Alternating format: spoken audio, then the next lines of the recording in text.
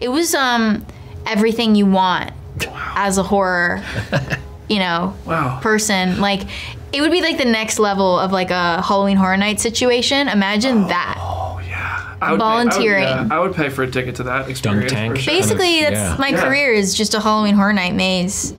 Peeps, Universal Pictures has now not one, but 2 little dancing evil girl character properties that they can incorporate into Halloween Horror Nights events. Will we see either one at this year's Halloween Horror Nights?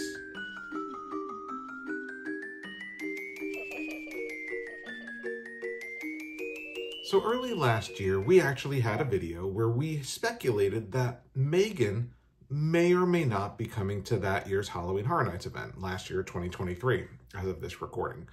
Now, obviously, in the end, some of our speculation was wrong. We had thought that there would be a Megan house featured maybe as a property in a Horrors of Blumhouse house, but that didn't come to fruition. Instead, Megan was featured at Halloween Horror Nights, but in a flash mob style street show that over time really gained an audience and people really loved it, and fans continued to flock to videos of those Megan flash mob performances. Now this year, Universal has just released Abigail, directed by duo Radio Silence, another film about a murderous dancing little girl. Totally different story, but the similarities certainly beg some comparison. We saw Abigail, and we actually really enjoyed it. The story involving an accidental kidnapping of a ballerina vampire and the horror that ensues when that happens has really gotten fans of the movie thinking, hey, this should really be a Halloween Horror Nights house. And so here's where we get into speculation. So there has been a Halloween Horror Nights speculation map released by the great folks at Horror Night Nightmares on X. And at first glance, there's nothing hinted that either Megan or Abigail would be coming to this year's event.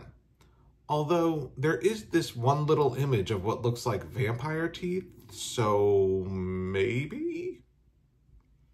And then there's the clip at the beginning of this video, where Abigail star Catherine Newton specifically references Halloween Horror Nights. Now, I'm not saying that's a hint, but it's clearly indicative of the fact that even the stars of the movie feel like this could be a good Halloween Horror Nights house.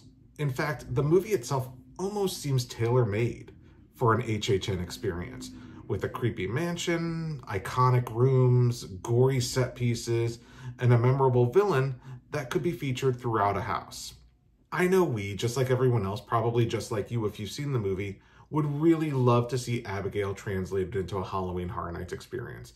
And I do hope that Universal Studios takes advantage of the positive word of mouth that the film is receiving, and hopefully a bigger audience that it will receive on streaming, because it has kind of had a lackluster start at the box office in its opening weekend. And like Megan, it may actually find a pretty significant audience on streaming where, you know, people can either visit it for the first time or visit it multiple times because they enjoy the film so much.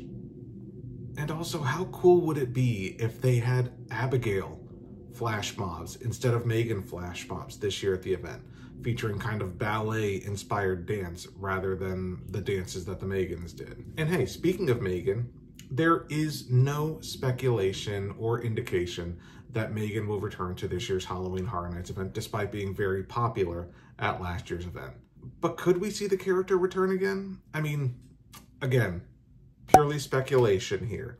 But Megan 2.0 is currently scheduled to come out in May of 2025, just 3 months before next year's HHN event, and right around the time that the film would be available on streaming services like Peacock, where the original film has gained such a huge audience. So what do you think? Do you think we'll see Abigail at this year's Halloween Horror Nights event? In what way do you think she'll be featured? Will we see the return of Megan this year or next year? Let us know your thoughts in the comments down below. And while you're down there, give us a thumbs up on this video. It lets us know the type of content that you like to see.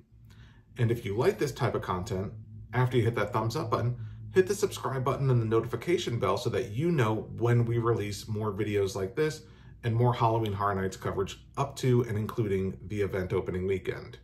Thank you all for watching, and we'll see you next time.